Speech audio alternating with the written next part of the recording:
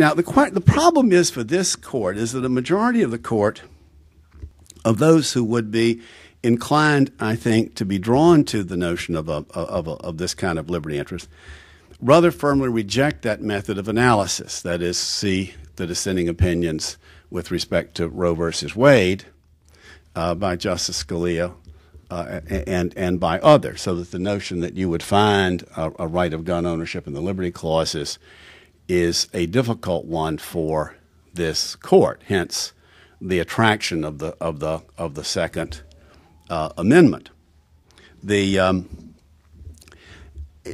So the question will be: is the Second Amendment the kind of protection that is incorporated? I think if you read Justice Scalia's opinion, the answer to that would certainly be there's a strong argument that yes, that's exactly the kind of right that Justice Scalia saw. There is a reading accepted by 4 of the justices that rights discourse had very little to do with the Second Amendment. That the Second Amendment, which in my view, of course, creates an individual right, it's invocable in court by litigants. The Second Amendment was adopted by Congress and sent out to the states for ratification because of a fury that erupted when the new Constitution, proposed in 1787, gave the national government the power to first create a national standing army and then gave the national government the power over the state militias.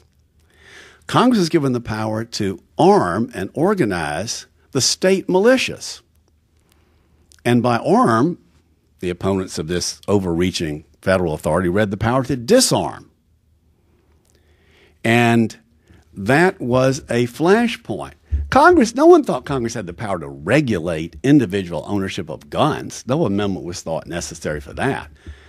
But Congress was expressly given the authority in Article I, Section 8, to organize, arm, and therefore disarm the state militias. And the discourse around the Second Amendment wasn't that individual rights discourse. Now that is the losing argument in District of Columbia versus Heller. But what is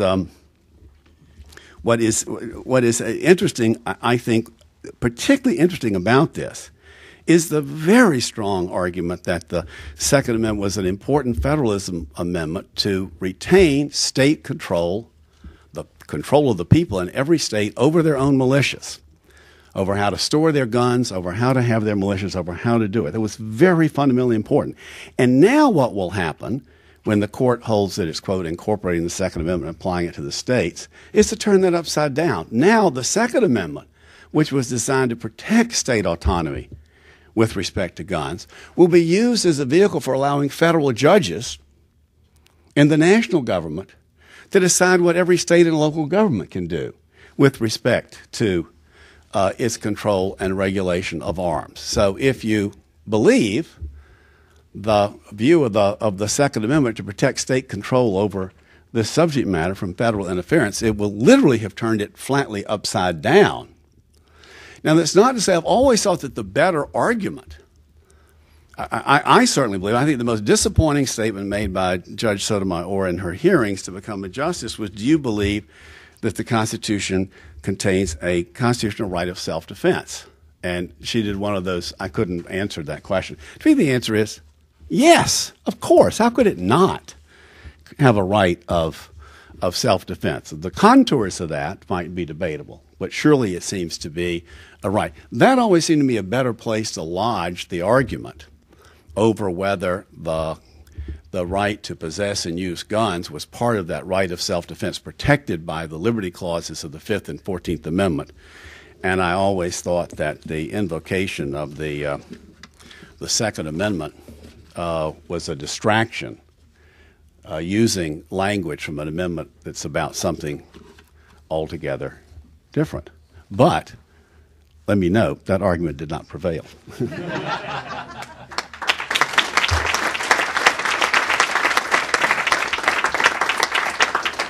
Thank you, Walter. We're going to move ahead to questions, and I'll ask a quick one. It was going to be like speed dating, where those speed dating shows you see where question, bam, answer it, we'll move on, so that we can try to get a few in. And so there's a microphone set up over here that we would like for you to use so that we can pick it up and record it. I'd like to start by asking folks to address very quickly. Chief Justice Roberts said again the other day, invoking others, that every new justice makes a new court. If that's true, we've had 3 of them in the last 4 years, and we might have another one soon.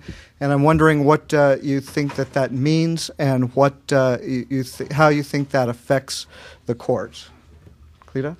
Well, very quickly, I think that certainly in the political law campaign finance arena, it's made a huge difference because Chief Justice Roberts, in his very first challenge, really, very first issue before him, did, I thought, a very masterful job. He demonstrated his mastery, I think, of internal politics of the court. Because the Wisconsin Right to Life case came up, the government argued that all of the issues related to Section 203 of McCain-Feingold had been settled by McConnell, and really argued that there was no room for an applied challenge because that had been settled. And Chief Justice Roberts took the court in a very deliberate, step-by-step direction.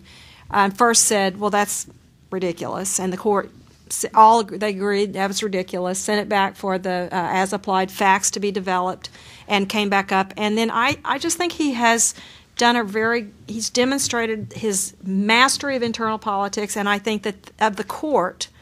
And I think the fact that he is I think that there's been a maneuvering to get at least in my field, get it back to the question of that argument in September was the court doesn't do it very often. A case had been submitted and they reopened it to deal with fundamental issues, and I think that was really that's a demonstration to me of a real mastery of internal politics that didn't exist before he became Chief Justice. Thanks, Orin. Well, we don't know the question we want to know the answer to, which is how will Justice Sotomayor influence Justice Kennedy's vote? We just don't know. But what Justice Sotomayor will do is have a whole new set of interests. She may want to grant cert in the kind of cases that other justices didn't want to grant cert in. So there may be a resurgence of the court's interests in certain areas of law, maybe criminal law, given Justice Sotomayor's background as a prosecutor. And I think that's probably the biggest impact we'll see in the short term, rather than the question of influence on Justice Kennedy's vote, which we're just going to have to wait and see. I agree with all that. Not much to add. I guess I'd just observe that Justice Sotomayor has said some really alarming or somewhat alarming things in some speeches, but in her testimony, she really didn't say anything alarming. In fact, she said virtually nothing that a Federalist Society type could object to. And so we're really left to wonder kind of which is the true Justice Sotomayor, and we're going to get to find that out this year. On the confirmation hearings, the thing that I found most interesting was her not very veiled repudiation of the president's approach to judging, and she seems to have embraced the rule of law, almost originalism approach to deciding cases, hook, line, and sinker. Walter? I think the replacement of Justice Souter with Justice Sotomayor will have very little consequence on the court as compared with the replacement of Chief Justice Rehnquist and Justice O'Connor by Roberts and Alito. I think it will be much more profound influence on where the court is.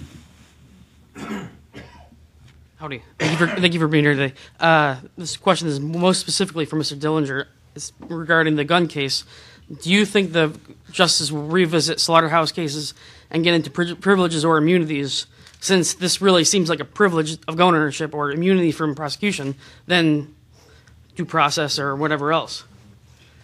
I don't think anyone doubts. I don't know anyone that believes that slaughterhouse was correctly decided in the sense that its gutting of the privileges and immunities clause gave it far too narrow a reading.